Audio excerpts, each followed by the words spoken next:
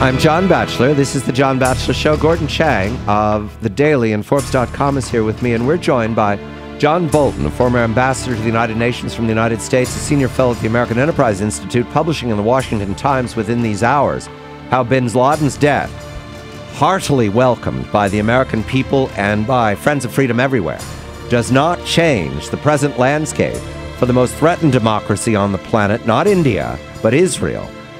Living always with the possibility of martyrdom attacks and also much more state-sponsored terrorism from Iran and Damascus and other states in the region that are in the hire of Tehran. Mr. Bolton, John, a very good evening to you. Bin Laden's death, these last 10 years, he's been a source of disruption to the whole world in constant worry about al-Qaeda and terror attacks.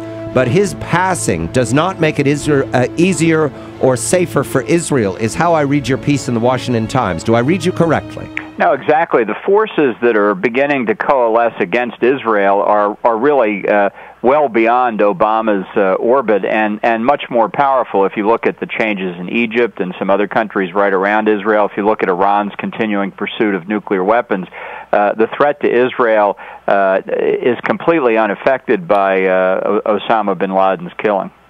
John, I noticed that Cameron, the Prime Minister of England, has talked about recognizing a Palestinian state. That's still going forward and it's completely unaffected by what's happened in the last couple of days, right? Right, and I think the situation there has definitely gotten worse. We've seen Egypt now, with the Mubarak regime overthrown, broker the agreement just formally signed today in Cairo between Hamas and Fatah. You know, for those who thought that Fatah had given up terrorism, their desperate effort to maintain relevance led them into this agreement with Hamas. So now they're allied with the terrorist group, and even much stronger given that Egypt has eliminated the blockade between Egypt and the Gaza Strip that Mubarak put in place. So Hamas is much stronger, the Egyptian Brotherhood in Egypt is much stronger, and Israel is that much more threatened.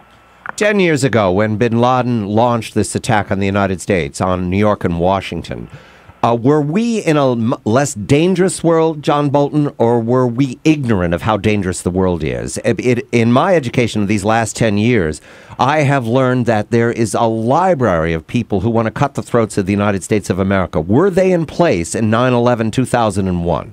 Well, I don't think they were all in place, but I think the elements were there for it. And, you know, it's like saying, was the United States more at risk on December the 6th, 1941, or on December the 8th, 1941? Well, the difference, of course, was the attack on Pearl Harbor. The difference was the attack on the World Trade Center and the Pentagon. But this has been moving in the direction of problems for the United States and its friends throughout the Middle East for a long time.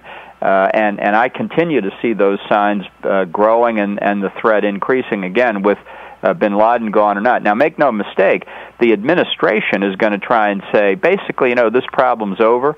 Al-Qaeda is defeated. It was a small, irrelevant group. We'll be able to negotiate with the Taliban in Afghanistan. We can have a substantial drawdown of NATO forces this summer. It's okay to finish the withdrawal from Iraq. You can see how this is going to play out, and that simply increases the danger. So, if anything, Osama Bin Laden's killing is going to accelerate Obama's effort to decrease America's influence in the region. I want to focus on what we've learned these last days about Abbottabad, Pakistan, where Bin Laden was in a compound very close to the West Point of Pakistan, to retired military officers, retired ISI officers on the main highway to Peshawar, a resort community with a golf course and polo ponies outside 100 to the north of Islamabad.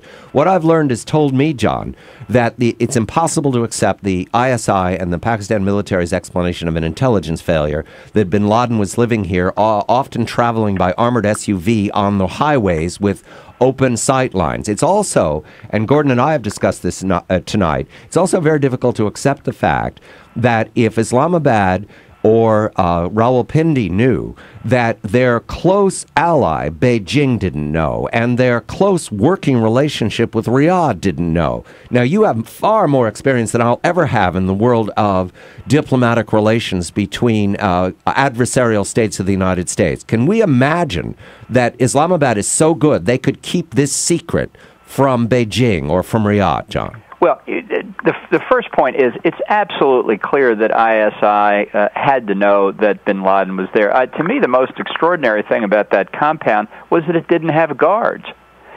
Here's the most wanted man in the world, and he's just got a couple of couriers with small arms in the compound with him. That shows how secure they thought it was. And that didn't happen by accident. As you rightly point out, it's in a military town. The only question is not whether ISI knew about it, but how high up the Pakistani military chain of command that knowledge went. And my guess is if Pakistani intelligence was fully aware and supporting Bin Laden, I'd be surprised if Chinese intelligence hadn't penetrated them thoroughly and that the Chinese knew about it too. And the point you make about Riyadh and Islamabad, I think it's going to be very interesting as we exploit the data on those hard drives that we took out of that compound, not only for what it tells us about al-Qaeda organizationally and operationally, but for what it tells us about what Pakistan knew and was doing and what the Saudis knew and were doing. John, how do we go forward with Islamabad now? Or do we not go forward with them? I mean, what's the next step? Well, I think there have got to be some pretty unpleasant conversations with top leaders in Pakistan. But, you know, dealing with them as they act on a duplicitous basis is something we've had to put up with for decades. They spent the 1980s and much of the 1990s denying they had a nuclear weapons program when manifestly they did.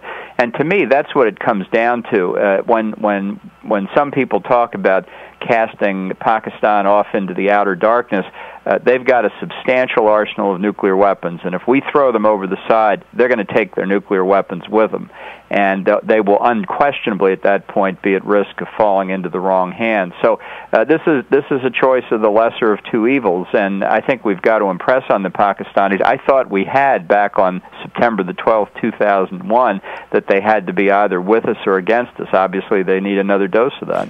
Taking it on the face, the Obama administration so far evidenced plans of the handover of authority in Afghanistan to the Afghan National Army, the Afghan military, the Afghan police. Also included in that formula, as I read it, is a strong role for the Pakistan military, especially along the Durand line, providing security for the cross-border attacks launched by Haqqani Network. But now with this present apparent revelation that Pakistan is in league with the devil and is in fact was guarding one of the devil's allies, Bin Laden, all these years, how can we offer a national policy in the United States to provide security to the people of Afghanistan by handing them off into the hands of the men who ran this operation in Abbottabad? Well, it can't work, and it was never going to work. In fact, one of the reasons we had difficulty in the federally administered tribal areas of Pakistan, Waziristan and elsewhere, was precisely because ISI, Pakistani intelligence, was so infiltrated by sympathizers to al-Qaeda and Taliban, and they would leak information about raids and other operations we wanted conducted so that the Taliban and al-Qaeda could escape. And there's not going to be any security on either side of that border until we solve both sides of the equation. That's why I think this is not the moment to withdraw from the Afghan theater. This is the moment to press our advantage.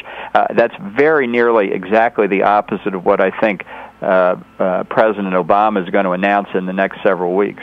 John Bolton, a former ambassador to the United Nations from the United States.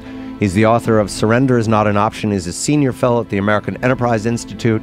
Gordon Chang of The Daily and Forbes.com, and also a man who draws a lot of attention from Beijing's intelligence apparatus when he mentions them in connection with Bin Laden. I'm John Batchelor.